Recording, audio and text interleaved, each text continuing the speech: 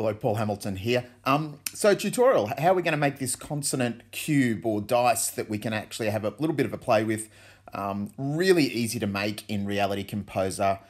So should we get started? Let's get started. So we're going to open up Reality Composer. Just go back for a second and I'll jump back into that one. Let's go with just a normal horizontal anchor. And what we'll do is we'll just tap on each of these cubes and delete, just so we've got a clean blank canvas to start with. And one of the things that we'll do at the start, see how we've got the collides at the start in the environment? We'll switch that over to rubber because we want a little bit of bounce in our dice.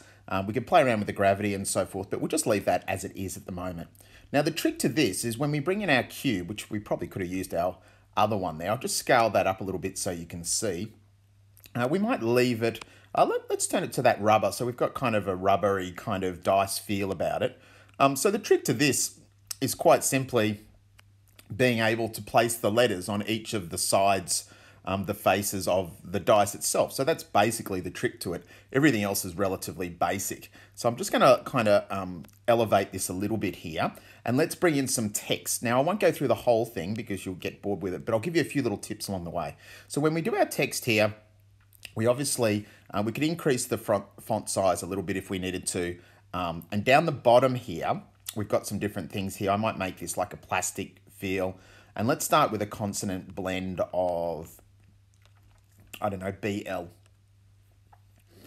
So that's basically it. But what the trick is and what the little kind of fiddly bit is we need to rotate around here and just get the actual kind of element. And you'll see that if I've got my snapping on up at the top here, see my snapping, the little magnets, it makes it a lot easier to get that kind of, you'll see that it kind of just kind of, see how it kind of places itself. So when I turn around, I can see that that's kind of a good size. Now I can tap on that if I want to, and I can play around with backgrounds and the different text colors and different things if I'd like to, or even the fonts. But basically that's it. A little tip from me, when you actually tap on that, duplicate a few. So I'm going to duplicate a few of these, just going along, you can see. And the reason for that is once you get your font and your color and everything right, then you can just kind of go to those other ones and actually change the letters. So that might be a CR blend. And you can see here that I've actually moved them around. Now the trick to this is obviously we just want the one object. So when you actually say, I'm going to move this up the top, start playing around with the different letters, I'm going to rotate this round, or maybe I need to rotate this this way to get that nice and flat on the ground and raise over. I think the skill with this is just making sure that you're comfortable moving around this kind of Reality Composer, because you find that that's actually not on it. That's looking pretty good, and I'll just shift that way. It's really important to be able to kind of go through the different elements. Might make that FL as a consonant blend. And you can see that's starting to look really, really good in regard to it. Now, if we raise this and drop it, we're going to have some issues, obviously, because the letters are going to stay there and that sort of thing. So we need to group them, and it's really easy to group. You basically touch your letter, hold your finger down, and then touch the cube itself. Now, if I touch the cube now, it'll give me that option of group.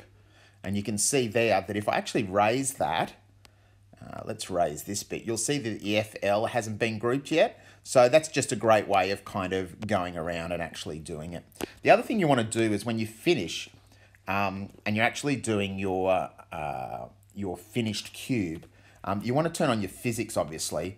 You want to turn your material to rubber and just leave your collision shape on there as well. So basically you've got rubber on rubber, and you can start to alter the different things here. So if I go back to my previous finished one, and I have a little bit of a look at the top here, you'll see here when I actually drop it, it kind of moves a fair bit because I've got the rubber on rubber aspect of it. So it's going to flick around a fair bit, and you can certainly alter that. So you might say, okay, I don't want that. I actually want kind of a lead feeling on the bottom. So if I do it this time, you'll see the difference in it. See how it just stops basically? You don't want that. You obviously want to, let's see what plastic kind of looks like. That's once again not so great. And then if we put rubber, we actually kind of can see that down the bottom. So that's the ground.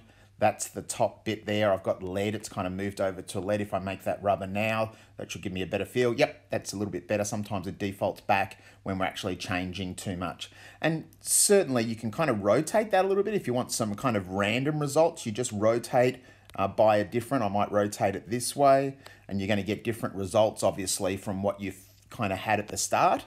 So that's an FR kind of result. So I hope you found that really useful. So easy to use. I'm working on at the moment some narratives or story dice that have different kind of stimulus symbols on it, so kids can actually get creative writing.